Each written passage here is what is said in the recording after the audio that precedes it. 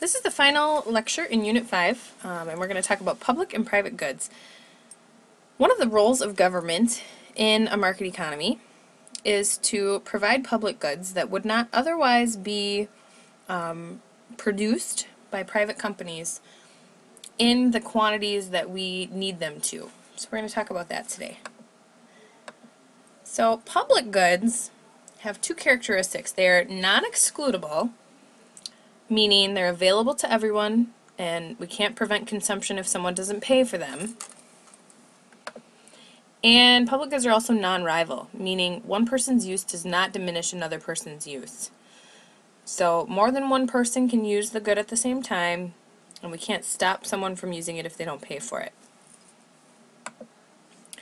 Some examples of public goods are things like public parks, neighborhood lights. These are two great examples because we can't stop people from enjoying the safety or benefiting from the safety of streetlights, even if they're not like a taxpayer in the area that doesn't pay for those goods. And more than one person can benefit from those lights at the same time. Or public parks like neighborhood parks. I grew up living on Briardale Park in Fridley. There were lots of people that would come from other cities and come play in Briardale Park because it was a nice park. And, they didn't pay anything to use the park. They didn't live in the city and pay taxes to maintain the park, but couldn't stop them from using the park. And lots of people could use the park at the same time. So these are two examples of public goods, and there are many others. And the deal is, with public goods, businesses do not have incentives to produce enough. So if left to the private market, we wouldn't have these things. We wouldn't have enough of these things for what's needed in society because they're non-excludable. Private businesses don't have an incentive to produce things for people that aren't going to pay for them or that aren't forced to pay for them. And we call this issue the free rider problem. There's always going to be free riders with public goods. There's going to be people that don't contribute and they still benefit. And so the government has to step in and collect tax dollars from everybody to force everyone to contribute to pay for these public goods. Private goods, on the other hand, are just the opposite. They're excludable, they're only available to the buyer, and they're rival, meaning the same good cannot be experienced by more than one person at a time. Alright, so only one person can use these at a time, and it can only be the buyer. So a couple examples of private goods would be things like cars. If you buy a car, you're the only one that can use that car. You bought it. Not anybody can just get in your car and drive it, and we can't have like a bunch of people driving your car at the same time. And a haircut, because you pay for the haircut, you get the haircut. 5 people at once can't experience the same haircut on the same head. So that's definitely a private good. With private goods, businesses do have incentives to produce enough because they're excludable, and they can make sure that the only people who are going to get these goods are the ones who are paying for them. Alright, we have two other categories to know about here. Common resources.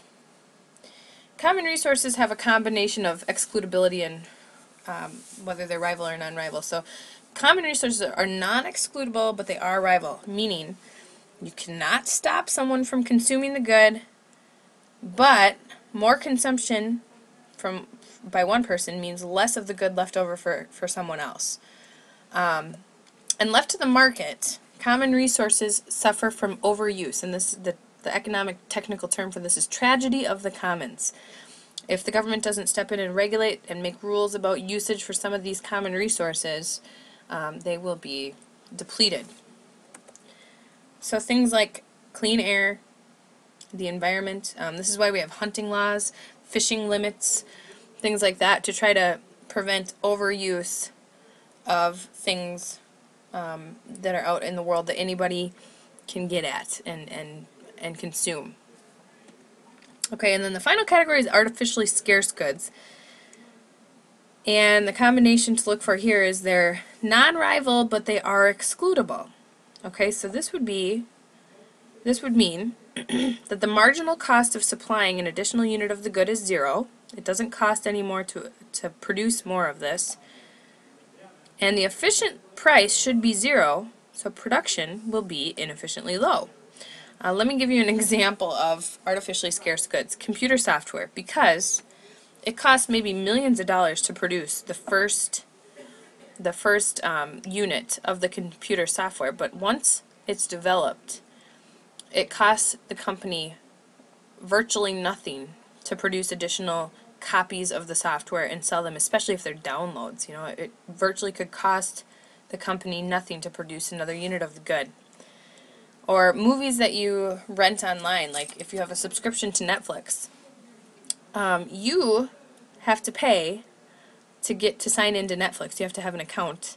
But once you've signed on, you can watch the same movie that someone else is watching. Just because you're watching it doesn't mean that someone else can't watch it at the same time.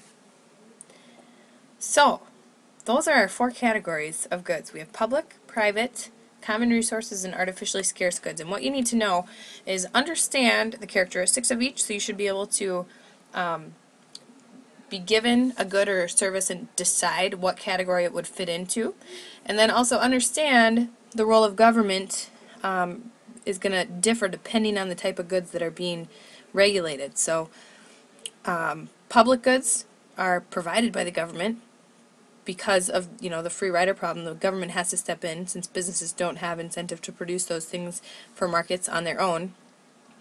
And then also with common resources, the government is going to step in and regulate to prevent overuse and the tragedy of the commons. But the government doesn't typically get too involved in markets for private goods. I mean, there are some laws to protect consumers from, you know, faulty products and things like that. So there are certain safety regulations out there, but they don't get extremely involved typically.